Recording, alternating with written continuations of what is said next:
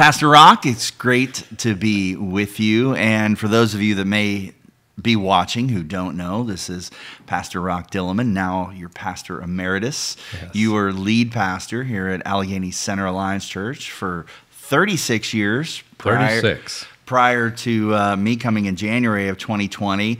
And just want to say thank you. What a powerful message a week ago it was, and the importance of following the Spirit and being a Spirit-led, Spirit-empowered people. Of course, that's, you pastored here for 36 years, so I feel like I'm preaching to the choir in some ways.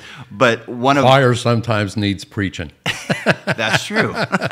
Our first marker in our DNA is we are Spirit-led people, so extremely important. One of the questions I often get asked, and I'm sure you did as your times of pastoring as well, is, okay, we talk about we are Spirit-led people. We know it's important. You preached on that. It's when you get to the nuts and bolts of how. Right. How do I follow the Spirit's leading? How do I hear God's voice? Is this an audible? Am I just waiting? Is he going to speak out loud? Talk through my car radio? I mean, how is it going to happen? So, yeah, if someone were to ask you, part of the congregation, how do you hear God's voice? What would be your first response? Well, there are 72 points to that. And see, when you start that way, get your coffee. It's going to be a long video. Then the conversation ends. They just glaze over and it's done. Well, Hebrews 5:14, I think, is a critical verse in that regard. Okay. It talks about the mature as having trained their senses. And discerning the voice and the leading of the Holy Spirit is the culmination of training your spiritual senses. And my father taught me that by example, and then I had to learn it for myself. Yeah. But I think there's a process you go through. You don't just pray, I want to be Spirit-led, and suddenly you're very discerning and adept at intuiting the Holy Spirit. There's a growing, a training of your senses. And that begins, first of all, I believe, with your core commitments. If you're going to be able to hear the voice of the Spirit, you have to be walking in the ways of the Spirit.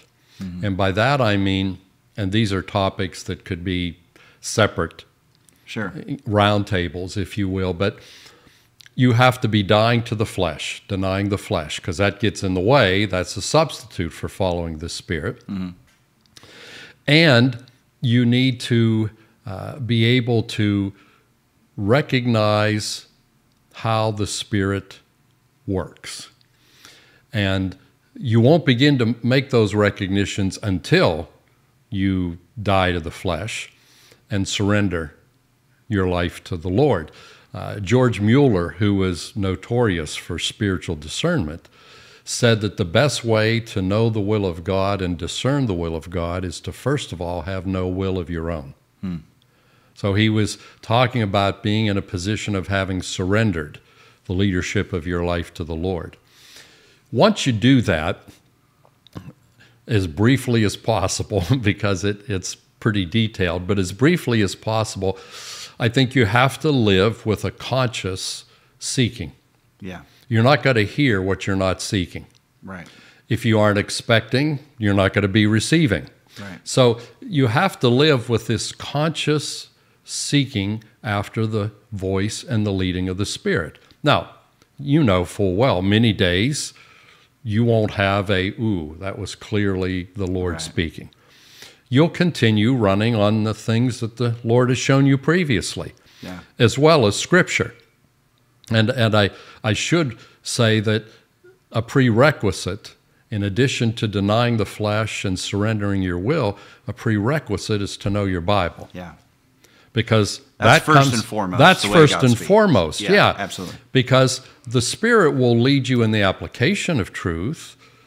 He'll lead you inside the boundaries of His truth, but He's never got to contradict it. Right. And so if you don't have a good working knowledge of Scripture as the baseline It's going to hinder your ability, I believe, to discern the leading of the Spirit. So you begin with a conscious awareness of the need, and it's not every waking moment, but you're living with that awareness. I'm listening, I'm looking, I need. And then when you're in that place, I have found the Lord does three things. First of all, plants the seed of an idea. Okay. Now, we all have 100 different ideas go through our minds on a daily basis. Yeah. And they're not all God. But that is how God begins to lead. He plants the seed of an idea. I heard you reference the fact that years ago, you wrote in your journal that you wanted to one day pastor an urban multicultural church. Right. Where'd that idea come from? Yeah. I mean, that's not the kind of idea you just wake up one day and, hey, that's something I'd like to do. Right. It may have been the Mexican food because I was living in Houston at the time. Yeah, well, that's a different kind of leading. But I, to your point, I know it. Yeah, exactly. He plants the seed of an idea. Right. All right, Yeah. so that's the starting point. But then, if it's the Lord, He strengthens and supports that idea. Yeah. Now, that can happen through something you're reading in Scripture, and there's that connection sense, like, oh, that aligns with that idea. Yeah. You feel like something's being affirmed. It can be people saying something to you. People are a great way of affirming. I'm sure you've had the experience. Somebody says something to you that just sounds an alarm in your soul because it's perfectly aligning with this idea from the Lord, but they don't know you have that idea. They're not aware you're thinking about it, but they say something as the Spirit leads them that just, bam. It confirms what God has already spoken in your heart. It confirms. So it can be from people. It can be from Scripture. Doesn't even have to be fellow believers. God can speak something through an unbeliever to you. So He supports it and He strengthens it. And one of the ways I always found that He strengthens it is through what I like to call sanctified daydreaming. Sanctified daydreaming. Sanctified daydreaming, meaning the Lord will stir your imagination to picture yourself doing that thing, that idea. Vision. Yeah. So before I came to ACAC, I found myself thinking, what would I do in this kind of a context? And picturing myself in this and what I would say and how I would function and so on. Well, that's how the Holy Spirit supports and strengthens this concept. So there are a lot of different ways, including sanctified daydreaming, because there is unsanctified daydreaming as well, when you're just in the office glassing over. And then the third thing is He sustains it. Things that aren't of the Lord have a short shelf life. They go away. So time is an element of that. Time is a big things that element. are of the Spirit and of God last. He sustains it. Yeah. It just doesn't go away. So the idea, the strengthening of it, the supporting of it, He sustains it.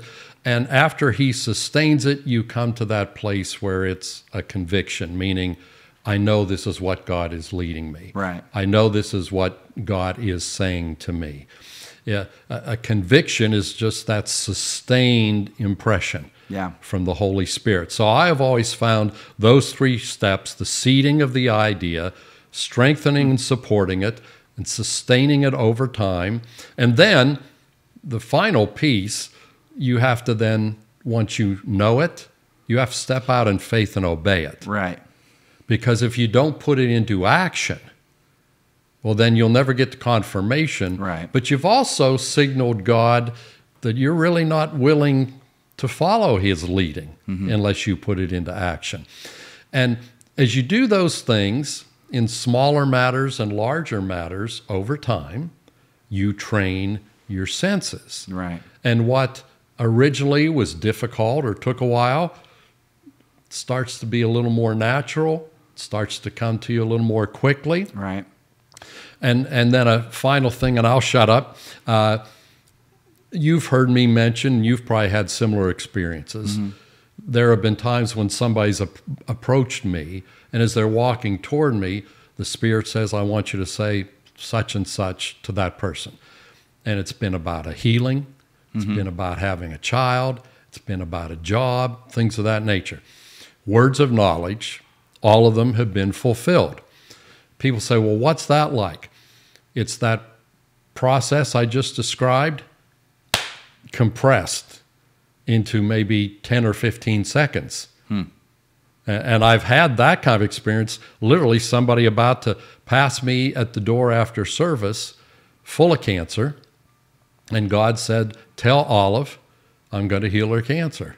Wow. Now, I didn't have days or weeks to go apart and pray and wait. I had maybe 15, 20 seconds till she got to me. But it was that same idea, strengthened, sustained, only it was all compressed because it had to be. But that comes, I want to go back to something you said, because oftentimes when people think of hearing the voice of the Lord, they can go to that.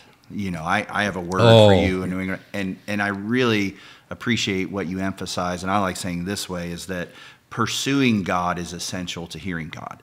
Absolutely. Like you have to be, it's John 15 or 16, you have to be connected to the vine.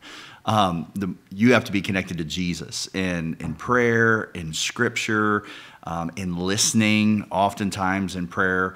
You know, we spend a lot of time speaking, God, this is what I need, this is what I want, and we don't shut up and stop and listen.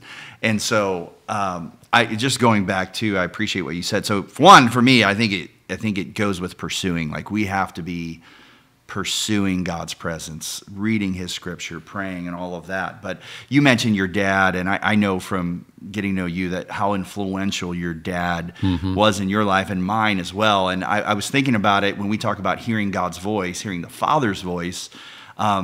I know your dad isn't with us anymore, but you can probably remember the sound of his voice. Oh, yes. And I know the sound of my dad's voice. And it is that training. It's that, I've shared it before, you know, when my son was younger, you lose him in a store and you call out, well, my son knows my voice. Yeah. And it is that training that as you spend time in prayer and you spend time in his word, you begin to recognize, as you grow in faith and spiritual maturity, you recognize the voice of the Father. And so it's not like one time you become a Christ follower and boom, I recognize it. It's a training. It's a training that you have. Yeah. Another thing you mentioned that I just is so important on God sustaining that. Like you mentioned, I do remember I was in Houston, Texas. I was a worship pastor at the time and writing in a journal that I just really sensed God was going to call me one day to pastor an urban multicultural church. That was the seed. That was 25 years ago. And oftentimes when we have those seeds, we want them the next day. Oh, yeah. And if you look, you know, again, I'm preaching to the choir here, but Moses, the promises of God all throughout the old, Joseph had a dream, but it was years away from that happening. We were talking before we hit play on this. One of the moments in my life and my wife and I's life where we clearly heard the voice of the Lord and really felt the Spirit leading us was here at ACAC. So, you know, I was contacted by Slingshot. I think it was like April, February. You might tell people that's a search firm. That is Slingshot. Yeah, sorry. For those who don't know. Otherwise, it sounds like you were a target of David. Yeah. You were pastoring here. The church was going through succession, so you were looking for the next lead pastor. And the search firm, named Slingshot, reaches out to me. I've known of ACAC. You and I had never met. And, you know, we were 24 miles away. So I was like, hey, honey, we have the opportunity. Let's go worship at ACAC. Let's see. So unbeknownst to anybody here, I remember exactly where we were sitting. I remember what the songs were. We're sitting there. My wife's tearing up before the service is even starting. I'm like, what's going on? And in that service, I was like, I told my, we're coming here. Like, we're going to be now, I had not gone through one interview. You and I had not met. And that wasn't presumption. And I had to guard who I said that to. Oh, yes. And because it can sound arrogant. Yeah, and I mean, even saying that now, it wasn't a, you know, Didn't mean I didn't get nervous in the interview and do a prepare, but there was a season that we had to go through, and I just think that's so critical for people. Many years earlier, decades earlier, yeah, I was pastoring up near Erie, and I heard that ACAC was open. And the day I heard ACAC was open, the Spirit said, wow, "You're going there." Yeah. And when we came down to meet with the congregation and the board and so on, all the while, I knew we were coming here. Yeah. And again, that's the kind of thing you don't share because it's like, well, this guy's full of himself. Right. He's assuming we're going to call him. But the Lord had told me that the day I heard this church was open, the Spirit said, you're going there. I want to take us one direction with that. Because when we talk about that, hearing God's voice. My undergrad, you know this, I went to Oral Roberts University, and one of the things I really do appreciate about the ministry of Oral Roberts and going to that school was an emphasis on hearing the voice of God. And Oral would always say there's a still small voice. And if I could read this, that really comes from 1 Kings, where the Lord says to Elijah, "What are you doing here, Elijah?" And Elijah replies, "I have zealously served the Lord God Almighty, but the people of Israel have broken their covenant with you, torn down your altars, killed every one of your prophets. I'm the only one left, and now they're trying to kill me." And then God responds, "Go out and stand before me on the mountain," the Lord tells him. And as Elijah stood there, the Lord passed by, and a mighty windstorm hit the mountain. It was such a terrible blast that the rocks were torn loose, but the Lord was not in the wind. And then there was an earthquake. The Bible says the Lord was not in the earthquake. After the fire, there was a sound of a gentle whisper, and the Lord was in a gentle whisper. And oftentimes, I think as we talk about hearing the voice of God and what we can do to train our ear, I think we also have to talk about the things that take away. That God, it wasn't in the loud earthquake. It wasn't in the mighty wind. It's a subtle, still, small voice. What do you think are some of the things that take away or distract us, distract people from hearing God's voice? Well, blockers, if you will. Yeah, first of all, failure to make the core commitments necessary to discern. Earlier I said we have to surrender our will. And Mueller's comment about have no will of your own, that positions you to know the will of God. Well, if you're just looking for God to affirm and enable what you want to do, that's what the Bible calls flesh. Yeah. And if you're moving in the flesh, you aren't moving in the Spirit. And if you aren't moving in the Spirit, you won't be able to discern the Spirit. So that deep commitment to dying to self, surrendering your will, and truly living under new management. Not just asking God to be a value-added commodity to your life, but to really be the Lord of everything. Right. If you don't make that commitment and sustain it on a day-to-day basis, because it's always being challenged, you just aren't positioned to hear. And so that's the most fundamental. Then the lack of effort to train your senses. Just expecting... I mean, you've seen, how many times will people sign up to go to a meeting to sit under the preaching and teaching of some religious celebrity, hoping that it's going to transform their life? Yeah. And they're looking for somebody from the outside to touch them, pray over them, give a word, and it's going to change everything. Yeah. But they're not doing what they need to do. And so... if you just want to coast and look for God to give you a sudden zap or read somebody's book and get that'll hinder you. Just immature approaches, I would call it. And then the obvious one is continuing in conscious sin. And I want to be careful. You don't have to be sinless and perfect to hear from God, or nobody would hear from God. Right. But if you are consciously entertaining a repetitive sin, a rebellion you're against living God, in sin. You're living in it. It's become part of who you are, in essence. Yeah. That certainly is going to dull your spiritual senses. And then that old bugaboo, pride. Yeah. If you want to hear from God so that you can let others know that you hear from God, and you know as well as I do, that goes on. Sometimes the ones claiming to be hearing from God, you listen about 5 seconds and you know, no, this is just ego. Yeah. That will make you essentially deaf to the leading of God's Spirit, because God didn't send the Holy Spirit to be used for your ego. Yeah. Unbelief, idolatry, all of those things dull our spiritual senses and work against a sense of that is trained and discerning. Yeah, one of the things I thought about this when you were saying it. I think it's so important too that we need to be careful when we may sense that we have a word for the Lord for somebody, whether that be, as you mentioned, Olive in the middle of a service, or your child. I've had moments where I felt, and I've learned this through time, is that what I try to always do is I frame it in a way, Rock, this is what I sense the Lord is saying to me for you, not a Rock, thus saith the Lord God. I think it's really important because we are human, and to let that, you need to affirm this in Scripture. You need to affirm this through prayer. I pray that you would have divine people come into your life that would affirm this.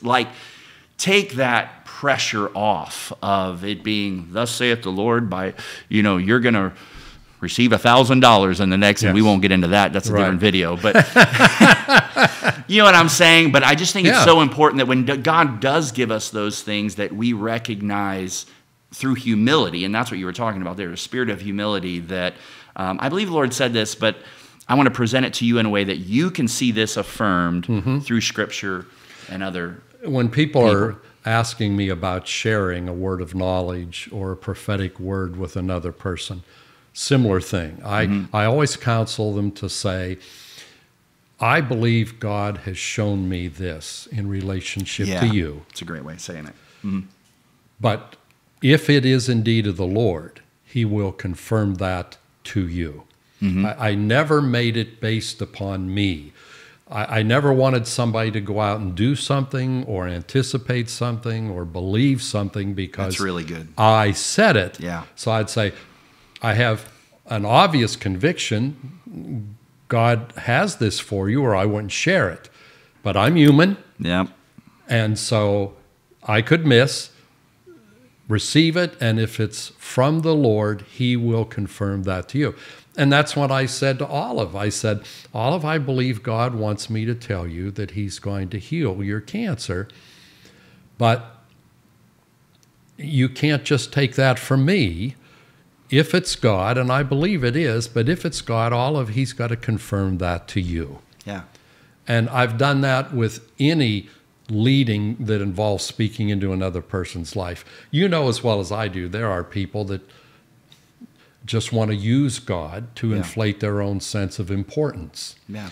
Or they want to be big fish in a small pond of a local congregation and walk around, God told you, the abuses, you're to marry this person.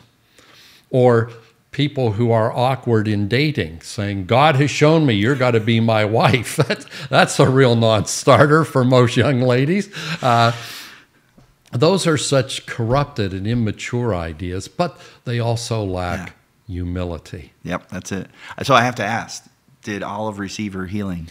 2 weeks later, she was coming by, and she leaned over and she said, Pastor, they redid all of my scans, and they could not find a trace of cancer in my body. Wow. Praise God. God still heals today. Her name was Olive Jones. She's been with the Lord for quite some time, but yeah. Well, hey, this is impromptu, and we're trying to keep these videos short, and we are going to wrap up. But I'm going to steer us a direction that could be dangerous. But you mentioned professionalism versus spirit empowerment. And so specifically, if you're not a pastor, if you're not a part of church leadership, you can shut the video down and you're off.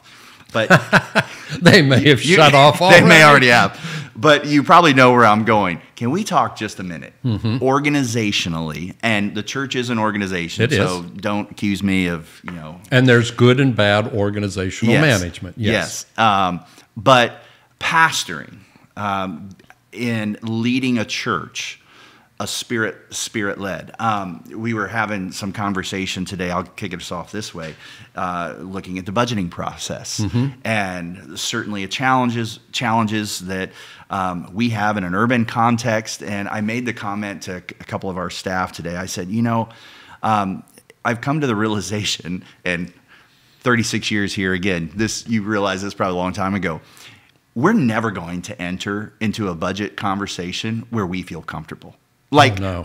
like if we ever, and maybe it just hit me today because we were having that conversation, but if we ever get to the point where we feel good, okay, this is a good budget, we feel comfortable, we have this much in savings, this much in reserve, yeah, we can do that.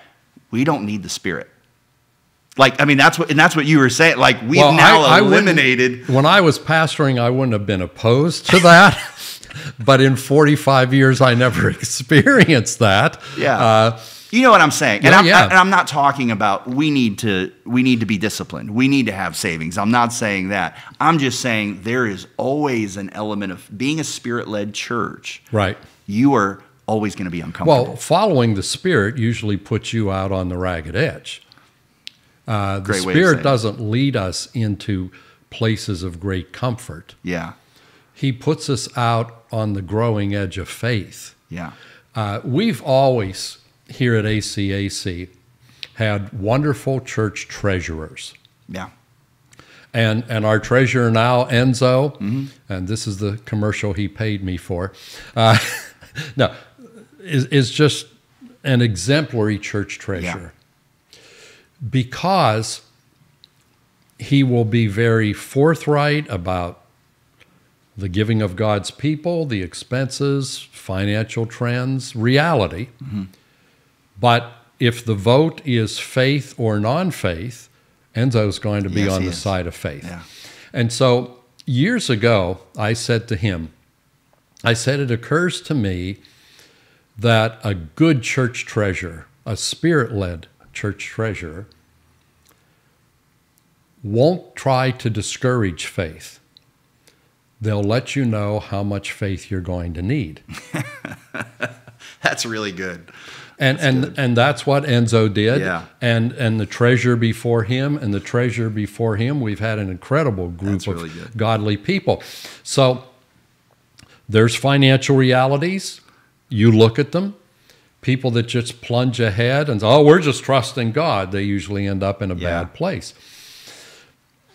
You need to do your homework, look at the trends and so on. But if there is a sense that the Spirit is saying, do this. Spirit-led says, we know it doesn't make sense in light of the projections. We know it's got to be far beyond last year.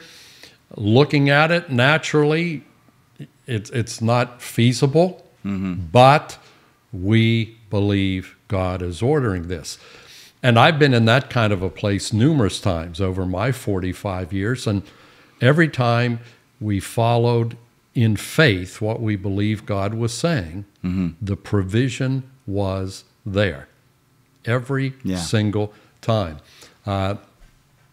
But you have to be willing to step out. Right.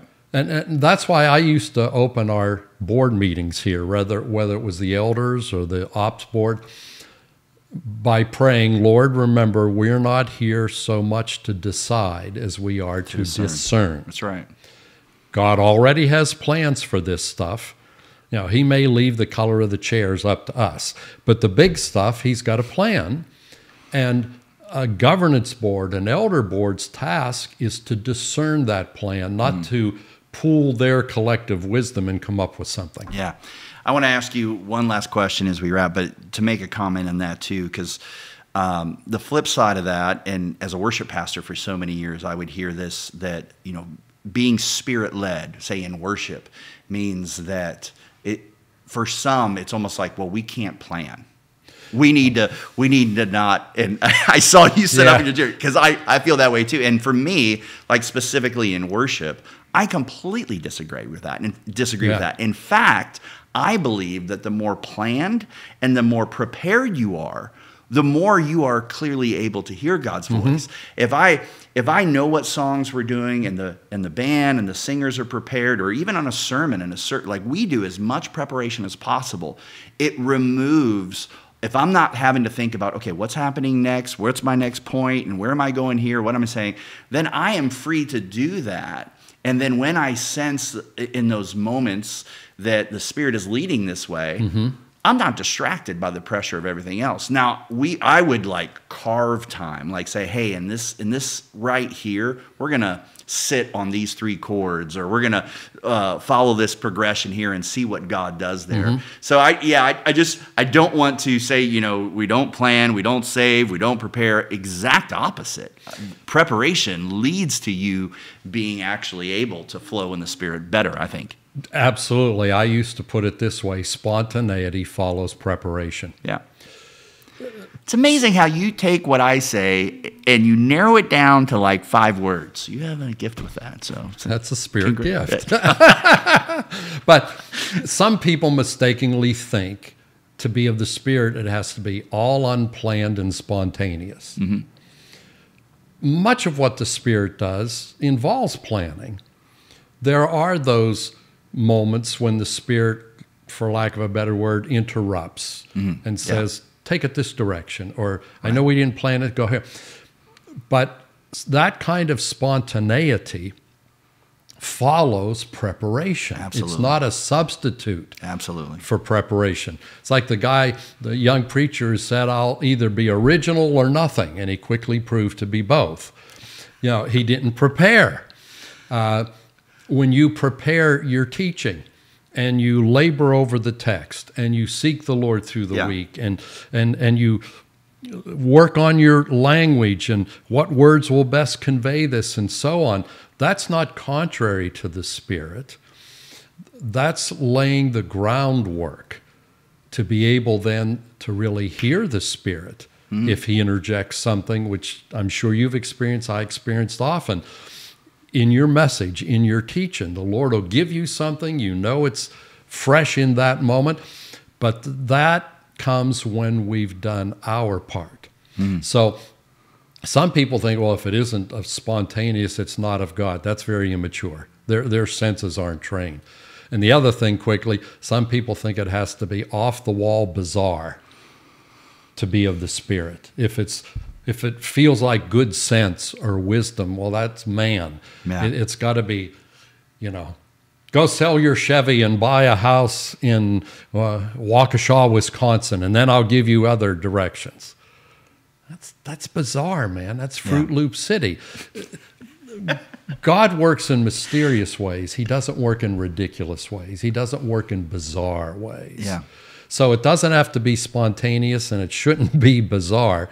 But again, if you're living this listening lifestyle, training your senses, you get to where you can tell the difference. I mean, I've had people say to me, the Spirit showed me, and I just say, well, if it's the Spirit, He'll show me, but I know it's not from the Lord. Right. Well, Pastor Rock, I just want to say thank you. This has been a great conversation. I know it's going to be a blessing to those who watch this on that. But thank you, too, for... I came into a culture here at ACAC that was used to being led by a pastor who was Spirit-led. And it puts a lot of pressure, but it's good pressure. And I just But that's what you want to be. Yeah, absolutely. Because what's the alternative? Absolutely. Not only for the church, but for you, what's the alternative? Yeah, and we're blessed with so many staff, elders, you mentioned, finance committee, all of that, who genuinely want to discern what are the errands that God has. So thanks. Thank you. Appreciate it.